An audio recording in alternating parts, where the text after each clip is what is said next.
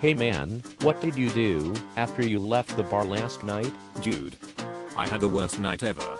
When I got home, I was so drunk I acted like a fucking idiot in front of my wife and kids.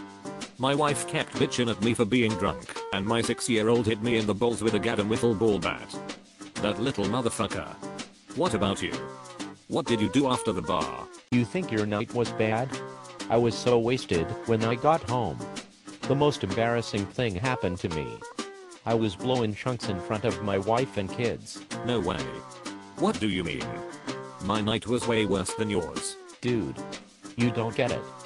Chunks is my dog.